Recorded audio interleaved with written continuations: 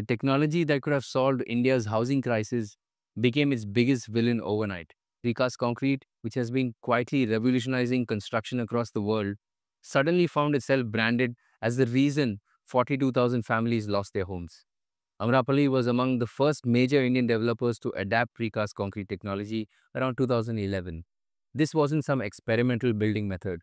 Precast technology had already proven itself globally as a revolutionary approach that builds faster, stronger, and more efficiently than traditional construction.